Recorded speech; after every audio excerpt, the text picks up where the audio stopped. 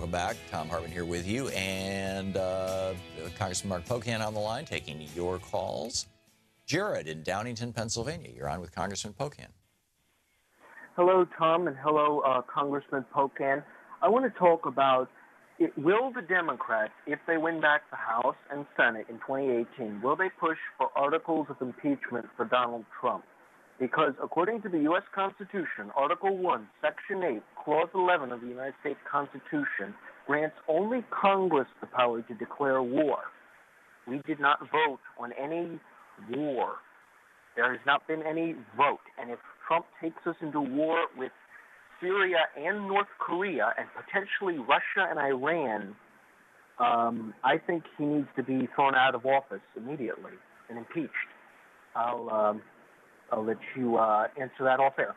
Thank you, Jared. Yeah. So Jared, by asking the question, you already put out one of the most important points, which is, right now a lot of us are saying we have to keep every option on the table for a variety of reasons. Not just that, he has to come to Congress and he isn't, and we've got some people debating whether or not that's what it says, although clearly that's what you're supposed to do by law.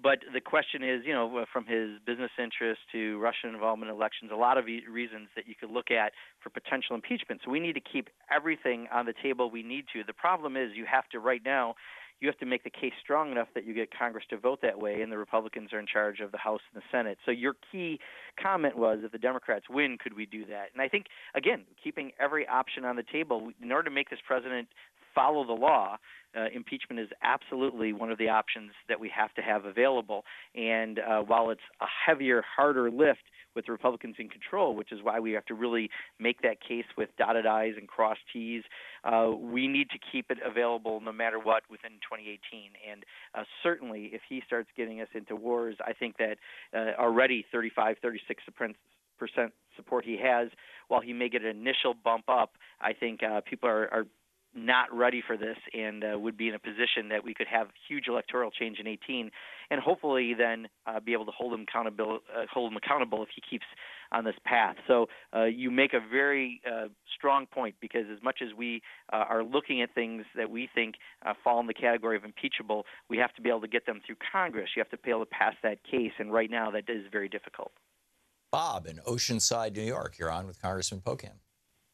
Yes, Congressman Pocan, I wonder if anything has been done in your state in what I consider the very deceptive legal system in this country. And what I mean by that is people go into banks, they take out mortgages, they do all sorts of things with very fine print in the back of a document.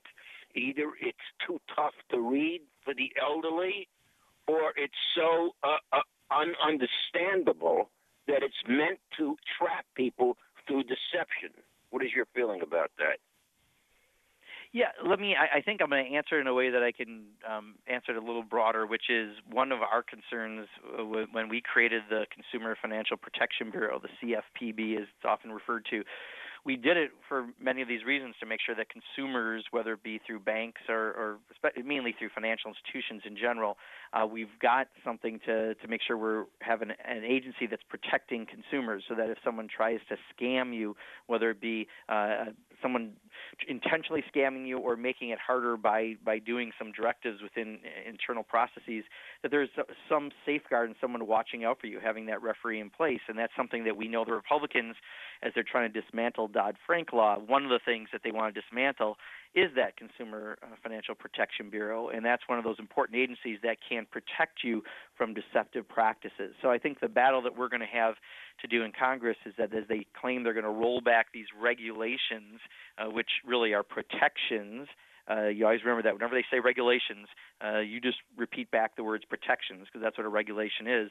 In this case, this agency protects consumers from the big banks and financial institutions, so they can't do what you're talking about, Bob. Wasn't there an effort during the Clinton administration and in fact, I thought there was even legislation passed, maybe it was just an executive order, to simplify contracts? Or maybe I'm misremembering. I don't know offhand, because I wasn't here during the Clinton administration. I don't remember offhand if there was, Tom. Yeah, but I think his point of, you're signing a mortgage document or an insurance document or whatever, and you may well be just, signing away your well, like binding arbitration, committing to binding arbitration. We just have a minute until the break. I'm sorry. This is well, yeah. And if you don't have a referee that's looking out for you, and that's what that agency does, especially when it comes to something like financial institutions, because let's face it, so many people's lives, live and die by those regulations. And if someone's trying to do something that's going to take away those savings you may have had, or what you're paying for something with a rate that would make the mafia blush, that's why you have an agency there to take care of that. And I think that's something that's definitely under attack in the next 6 months in this Congress and this administration. Right. I missed. I got a time cue wrong here. We still have 1 minute, but it's not enough to put a caller on. I'm sorry. But the idea, the Seventh Amendment guarantees the right to trial by jury, and yet the Supreme Court has said that can be eliminated if you sign a contract calling for binding arbitration, even if you don't know that you signed that in that contract. Yes. Do you expect Congress to ever do anything about that? I mean, I think, this is from memory, I could be wrong, but I thought Hank Johnson had a bill around that in Congress to address that. But in this Congress, if it's something that benefits the consumer, I doubt that we'll see anything moving, just, being very blunt. Because the Republicans control this Congress. Absolutely. And they're just like, they're not in favor of the consumer. Amazing. Unfortunately, the consumers aren't the people who fund their campaigns. Melody in Rochester, New York. You are on the air with Congressman Pocan. Hi, guys. Thanks so much for having me on. A first-time caller. Thank you. So you had a guest on yesterday, Tom, Timothy Snyder, and I so much enjoyed your conversation with him. And one of the things he talked about really struck me vis-a-vis this incident at United Airlines, and it is conformity, to watch out for conformity. And as I watched what happened on United Airlines, while I found it morally indefensible, I imagine it was legally allowed. So my question really to both of you, and even to myself, is what would you have done on that flight? And what do you think people could or should have done when that happened to that individual? Congressman? Melody, so I think, this is a conversation point everyone's having. We watched that video, and I think everyone was aghast at what United did. First of all, I fly, unfortunately, all the time because that's for my job. I had to get to Washington, D.C. from Wisconsin. And when there is an overbooked situation, generally you're not on the plane yet. So first of all, in order to put their 4 staff members on the plane and bump 4 people who bought tickets, generally, they'll offer a price, and then they continue to offer until they find people, which is kind of following the free market, which they chose not to do. At $800, they quit offering, and then they said they're just going to randomly pull people off of the plane. So first of all, that was just odd that they were already on the plane as they decided to put these 4 people on. It's a bad practice by, I think, United. But second is, if you think about it, if they would have gone to $1,200, they probably would have found 4 people to get off the plane and use that as a future voucher. So for essentially, for $1,600 or so, for 4 people at $400, they could have avoided all of this bad public relations. And in the end, they just were too cheap to do that. They decided that the profit they were going to keep, and they were just going to kick 4 people off who bought tickets, who thought that they were fully going to be able to do that flight. So I think this is part of going back to that problem we have with the antitrust law changes. When you have consolidation in industries, you're no longer responsive to consumers because there's only a few entities, and they all basically have the same policies, and in some cases, the same board of directors we're finding in some industries. So I think that's the place we can best address this. But I have said when President Trump didn't allow some media into one of his briefings, that no media should have gone on. And I think if I would have been on that plane, I hope that I would have been someone who said, well, fine, let's get everyone off the plane, then let's none of us take this ticket, and let's figure out how to deal with United in a different way. We needed to take back our consumer rights. There you go. Rich in Greenwood, Indiana. You're on with Congressman Pocan. Hey, Tom, it's Rich.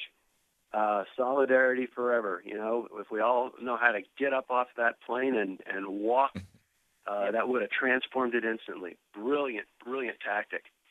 I'm calling about a point of international law that was able to be come to after the International Military Tribunal of the Nuremberg Court.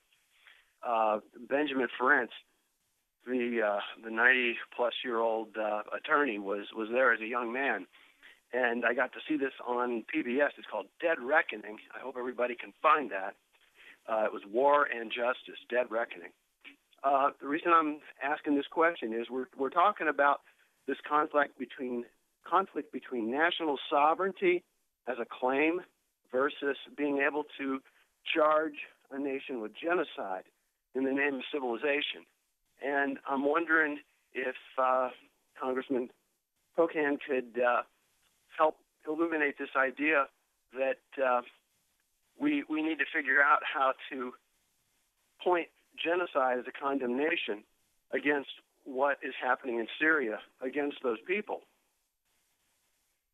Yeah, Rich, I'll tell you, I think there's a reason why we have the United Nations. And, we could have done I think that was the route you go. When this happened, it shouldn't have waited a week for Ivanka to see a photo she didn't like, and then suddenly have the president, take an action like he did without consulting Congress and doing everything that he did that now you can look back at and say, oh, my God, it was a failure what he did, and unfortunately, the path was to get the world community to join together on this, and we could have brought some of the partners that we needed to around this through diplomacy. And this is an exact example of why you have to go to Congress before you do something like this, because we can have that debate, and we're we're closest to the people. So it also happens to be the law. So I would argue, that's why we have the United Nations, and we need to make sure that we're using diplomatic channels first and foremost. And if he thinks that shooting $100 million worth of missiles and allowing the next day planes are able to fly out of the same airfield is somehow a success, and that this is a repeatable action for him in other areas, this is exactly why Congress has to be involved and why we need to have international diplomatic solutions. Cassandra in Middleton, Wisconsin. You're on the air with Congressman Pocan. Hi. Well, thanks for taking my call, and I am a first-time caller. Thank you. Yes, and I have a question for the Congressman. I have lived in the state of Wisconsin for about 15 years, and I am a very consistent voter. And last month was the first time I attended a Wisconsin, the Dane County Democratic Party meeting. And I have to say that I was a little disappointed with the Democratic Party or the Dane County Party, and I understand why we're having such a difficult time. When I walked through the door, there was not a welcoming committee, and there's all of these new people walking through the door because they're concerned about national and state politics. And so just looking at the problem from the county level, the county chairs, they have to do a much better job of organizing, especially for new members, because the 2018 election, it is so important. And I do believe Governor Walker is beatable, number one, if we could field a good candidate, and number two is if we can get our people to the polls. So I will listen for your reaction. Yeah, hi, Cassandra. First of all, Tom, Cassandra's a constituent. Middleton, Wisconsin is just outside of Madison in my district. So cool. Welcome. Glad you're a first-time caller here, Cassandra. So, I just spoke to a group this morning, and every time I talk to people, I'm more convinced in Wisconsin we can defeat Scott Walker. And Scott Walker has, done so many national experiments to our state in the quest in order to try to run for president. And he has had no regard for Wisconsin and our long-standing policies of how we've done things, including how we've treated people in organized labor. And he did the collective bargaining changes and went after prevailing wage and made us a right-to-work state and other things. I do agree with you. He is beatable, and I think that we just have to think a little outside the box. There is a tremendous amount of energy right now across the country with people who want to be more active. And I always tell people, make sure you're reaching out to your elected officials. Make sure you're using your social media to amplify your voice so that your friends and people even outside of your area can do the same. And then work with those local groups to amplify your voice so that you can have even more clout in doing things. And every organization is going to have to adapt. There's a lot of new people right now who are interested, and we have to give them projects and things to do to be that resistance that they really want to be. So I agree, we need to crank up our welcoming of people for every organization. Thom Hartmann. Visit ThomHartmann.com for audio and video archives. 10 seconds, Congressman. Yeah, I agree, Cassandra. More needs to be done, and I do think we've got some great opportunities in 2018 across the country. We'll be right back.